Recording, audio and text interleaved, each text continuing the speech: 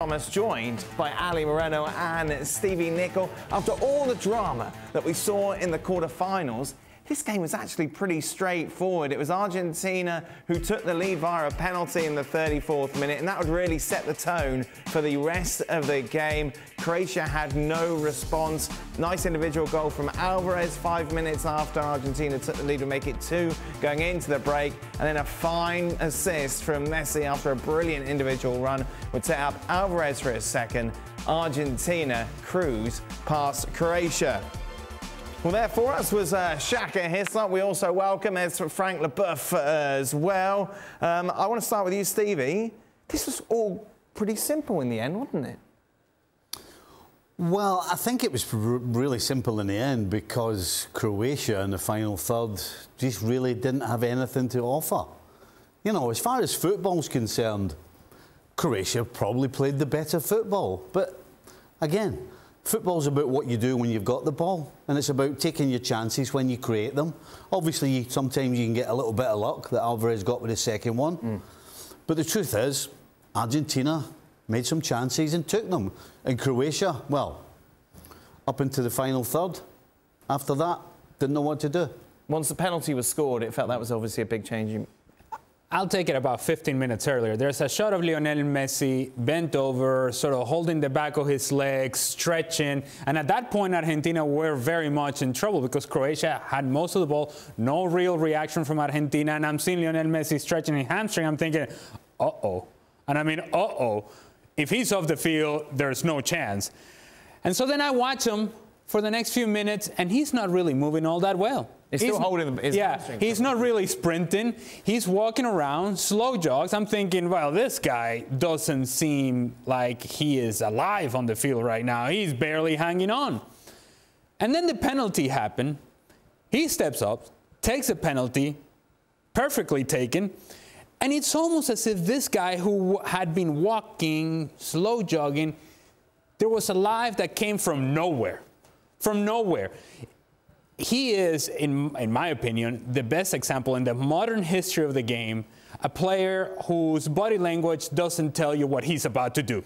Because in every sequence today, you looked at him and said, is he out here? What is he? See, he's walking over there, he's walking over here, he's walking over here. And then whenever he felt like there was a moment in which he could impact the game by either being an outlet for Argentina, or perhaps the guy that was able to create the chance, or perhaps the guy that was going to finish the chance, all of a sudden, life, everywhere. He goes back to 10 years ago. That ability of Lionel Messi to turn it on and off in a game is amazing to me. I don't know how he does it. But when it mattered the most, he made the play of the tournament in that third goal. Shaka, it was always going to be about Lionel Messi, be it good or bad. It was very, very good today. It really was. I thought it was an outstanding performance from Lionel Messi in particular. Julian Alvarez, of course, played his part. I thought he was also exceptional. In a game that I think Argentina struggled in the early parts. Croatia controlled the ball, but never really testing Martinez, but kind of come to expect that from Croatia. Remember, they only had the one shot on target against Brazil. So even though they controlled the ball, never really troubled Argentina. And you just felt that that first goal was going to be defining. Once the referee pointed to the spot and Lionel Messi did as he did, it was pretty comfortable from Argentina then on in. I think this game defined by that first goal, and in my opinion, a lot of question marks about that penalty. How cold are you, Shaq? It's a little chilly here. I'm not going to lie to you. Somebody told us that we weren't going to wear a jacket. Yeah, he said, I'll take the jacket off, don't worry, before we start. That isn't happening. Right, well, let's go. Shaka mentioned then, obviously, the penalty, a defining moment in the game. Frank, for you, was it a penalty? Not for me. Not for me, because I think Alvarez has the ball away from him. He tries to shoot. Then he goes into the goalkeeper, where the goalkeeper even put his hands down, we can see, and stop his movements. So, of course, there will be contact. But the contact is not initiated by the goalkeeper. It's initiated by the striker who lost the ball.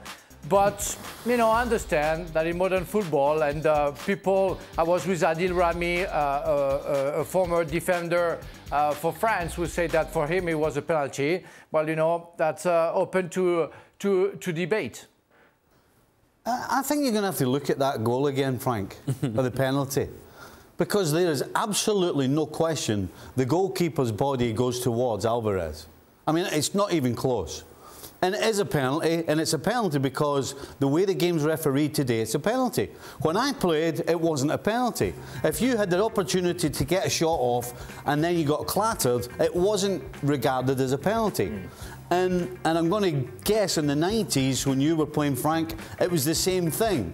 The problem now is, the way the game's refereed, that's looked upon as a penalty. It's a defining kind of image. Yeah, there's no question that the goalkeeper's body goes towards Alvarez, and not only does he catch him with his upper part of his body, he throws his right leg out as well. So, I'm sorry, Frankie, I think you're going to have to go and watch the replay again. Goalkeeper's view? Yeah. Excuse me, I think, Stevie, you have to go back to also watch the video. But whatever, let Xhaka defend himself. Defend his union. Sorry, Xhaka. I'm with Frank on this one. I thought Livakovic got to a spot and held that spot. It was close, but I thought Livakovic just about held the spot, and then it was the momentum of Alvarez that caused the collision. None of you two seen the replay? I mean, seriously, the goalkeeper held his spot. Really? Look at the picture, Xhaka. That's all you got. Look, it tells you. Where's the goalie going there? Ali. 100% a penalty. 100% a penalty. Of course. Livakovic is leaning to the right and continues to lean to the right onto the path of Julian Alvarez. Julian Alvarez is now running past the goalkeeper. Goalkeeper gives him no space for him to go anywhere but to run into the goalkeeper at that point. But that contact is initiated by the fact that Livakovic is leaning to his right and sticking his leg out to his right. I think it's a penalty. Xhaka? No. Yeah, listen, I stand by what I said, and while I say I don't think it was a penalty, it didn't surprise me in the slightest to see the referee point to the spot. Listen, I think Croatia have every right to complain. There's been a lot of complaining about referees whenever teams exit. We've had Argentina complain about the referee when they won against the Netherlands. There was a challenge about 5 minutes in on Argentina's right-hand side, Croatia's left, right in front of the Croatia bench, that the referee just didn't even bat an eyelid towards. I thought it was an awful challenge, deserving of a booking. The referee didn't blow his whistle, didn't come back to it, and I just thought, uh-oh, here we go again. So then, on the penalty shout, as I say, to see the referee kind of take that decision and point to the spot didn't surprise me. But I stand by what I said. As a goalkeeper, I didn't think Livakovic did much wrong. I'm interested to ask both of you. So, if that happens on the halfway line, where a player hits the ball past the defender and then gets clattered like that, is the referee going to give a foul, or is he going to wave play on?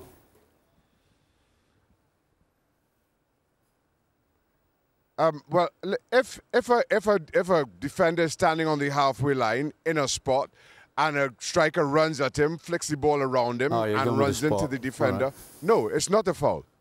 No. Well, but that's what I've been saying throughout. Actually, if you're going with the spot argument, then you would be correct. I would suggest that it wouldn't be a foul either. Unfortunately, he wasn't on a spot. I don't think anyone is going to change it. Maybe you didn't see the video right. But whatever. Wow. No, maybe I needed subtitles on it. Frank, as a man who took a lot of penalties in your career, that was a bit special though, wasn't it, given the moment? That's the best penalty ever, I would say. That's a perfect one, you know, almost top corner, impossible to the... Even Xhaka Islop at his best to catch it. That was a mature from a special person. I mean, I really enjoyed that penalty. Like I enjoy overall, you know, what Argentina did. you know, I can't believe that I saw, and I'm talking about Croatia, the same team was absolutely perfect defensively against Brazil, and being so bad, so poor today. And we're going to talk about the second goal, which is like a gift from Christmas, before Christmas. And also on the third goal, because you have to see Lovren not helping his teammate, struggling with the fantastic Messi. So, yeah, great day for Mr. Messi, because Mr. Messi is Mr. Messi. Let's talk about, shall we, the second goal, because when you saw it first time, you're like, wow, this is one of the best goals that we've ever seen in a World Cup. No. And then you look at the replays, and just the defending is so bad, Frank. And as you say, they were so good against Brazil. Why such a stark difference? I don't know, you should ask them, you know. I don't know what happened to their heads where they were all working together, compensating, you know, covering each other. And that Alvarez goal, you have two mistakes from two good players, very good players. But one is not, I don't know, going the good way. The second one tried to kick the ball, misses it. Well, I guess Sousa is a left-footed, but still incomprehensible at that level. I mean, that's a real gift. That's crazy. That's two big mistakes in the semi-final of a World Cup. And in front of Alvarez, who is on fire right now, well, you pay the price. It's a gift that goes all the way back to the fact that this was a free kick, a set piece for Croatia in the attack. When they were starting sort of to get back in the game, they had absorbed that first punch from the penalty kick, and then, okay, all right, let's see if we can keep possession of the ball. Let's see if we can go in the attack and have. They actually have a set piece. From their own set piece, Julian Alvarez just continues to run. Nobody steps to him. By the time they step to him, is the best example of the touch and tackle 2.0 version from Julian Alvarez, that he is fortunate on the first one, he's fortunate on the second one, but there's nothing fortunate about the finish. While he was out of control and a touch and tackle time and time again, when it came to finish, it was actually very classy from Julian Alvarez. The class that he did not show in the first attempt for the penalty kick, he showed in this finish. Classy, no problem, 2-0, and it's a run that had happened for 60 yards. Give credit to Julian Alvarez. The defending from Croatia was bad throughout the course of the match. I think, unfortunately, you have to look at Lovren on both goals. Right. You know, and again, Lovren, through no fault of his own, is probably 3 years, maybe more, past his best. And particularly on the first goal, when he plays on Alvarez by, I'm going to say 10, it might even have been 15. That's a classic case of a defender who knows he's done for pace, who drops off, and nobody else does. Right. And then the second one, he's obviously thinking about the first one, and his composure's gone, and he has a swipe at it and misses. So, again, unfortunately for Lovren, as I said, he's past his best. And when you pass your best, those things happen. 3-0, of course, would be a bit special. What an assist from Messi. What was it like in real life, Shaq? It really was incredible to watch. As it happened, that's the side of the stadium that I was on, so I got a really good view of that. He makes those moves look so easy, is the thing with Lionel Messi. As I say, so I'm kind of above him almost. And you see the jink, you see how he kind of goes back, as though he's going to go back outside and is a little bit disinterested. And then that little change of feet, that dip of the shoulder and that acceleration, it was simply special. It came at a time that things were really comfortable for Argentina. The game was done, and you felt Croatia had all but given up. And that really was the icing on the cake. I can't see now. I had a really good seat to look at that, and it made it all the more special. It was the full use of all the resources available to Lionel Messi at this point in his career. The first touch away from pressure, turns Vardiol.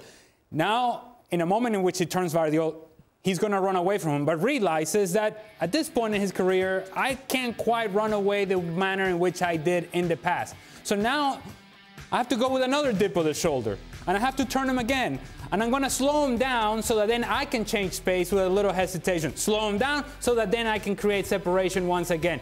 And that little last burst that we saw from Lionel Messi Going back to the 19th minute, when I told you the guy was holding his hamstring, after halftime, when he seemed to be holding his hamstring again, I did not see this change of pace left in this man's game. And it was the hesitation, dip of the shoulder, turn away, and more importantly, he gets to a position where now you have to deliver a cross and a pass with the right pace, and he does so to Julian Alvarez, and here you go, Julian, make yourself famous. Let's go win this thing. Well, how do you defend that? I'm going to stick up for Valdiol a little bit here. Right. Because when you're up against a guy like Messi, you can't afford any sort of flaw because he'll do you. But I feel for Valdiol because he's got that mask on his face. Right. And for anybody who's never played with a mask on their face, you can't see right down in front of yourself. Right. It definitely blocks your view for things that are right down. And so that means that when you're defending Messi or anybody else, you need to be able to see the ball first and foremost. And so that makes it difficult. And as I said, when you're playing against a guy like Messi, you can't afford to give him a centimetre. And of course, he did. And then once he's in the box, you can't touch him. Yeah. So the game's over for Valdiol. The genius of the hesitation, though, to slow Valdiol down so that Valdiol thinks, well, he can't turn the corner on me anymore. That hesitation, and then Valdiol said, okay, I got him. No, you don't. Because the moment you slow down, he took off, turned the corner, see you guys later. Frank, you were saying before he needed help. Yes, definitely. I think Lovren made two mistakes. You know, when Messi is going towards the goal, first he should have gone there to help, you know, the Croatian defender to cover that player. Then Messi goes back, you know, show his back to the Croatian goal. So Lovren decides to go in the middle of the goal in case, you know, Messi makes a cross. But Messi turns on his left, you know, and goes back to the goal. And then Lovren keeps on dropping where he has to go and block, you know, that left side from his defender, but doesn't do it. And as Stevie mentioned, when Messi is in that position, you can't touch him anymore because his body is quite small, so if you touch him, he's going to go on the floor. It's impossible for a big, tall guy to cope with that. You won't get the ball, if you don't have somebody who helps you to block one space, you're done. And this is what happened. And because he was on his own, he couldn't cope with the situation. Shaq, I don't know if you've been to an Argentina game before, but it didn't feel like quite the same intensity that maybe we've seen in previous rounds. But I imagine the fans obviously just as happy that Argentina make it through to the final. Yeah, listen, I've seen a few teams play, and a lot about Argentina and their fans today reminded me of Brazil-Croatia, Brazil fans. Argentinian fans outnumbered the Croatians pretty much by the same proportion that you saw Brazil-Croatia, but the stadium is twice as big. The thing, Argentina's fans have been second best probably only to Morocco. What it felt like was, whereas Moroccan fans are here to celebrate whatever happens, they are going to celebrate. There's a bit of expectation, a bit more pressure on Argentina as there was in Brazil. And you kind of felt that with the fan base. And then the game was easy. When I say the game finished easy enough.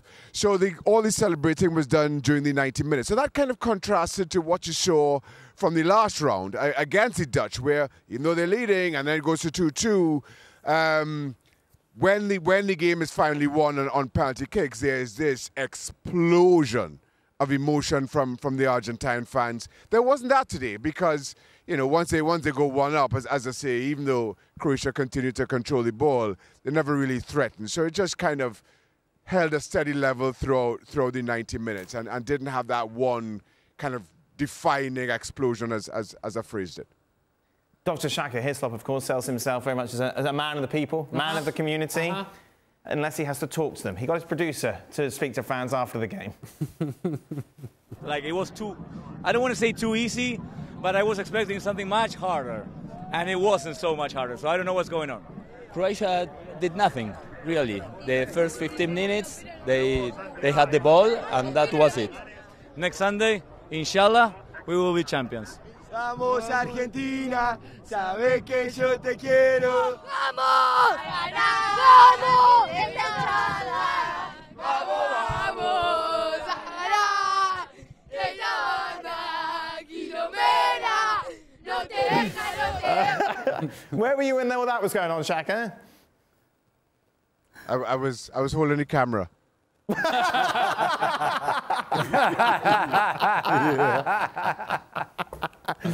Shaka, have you seen anyone without a Messi shirt when it comes to the Argentinian support?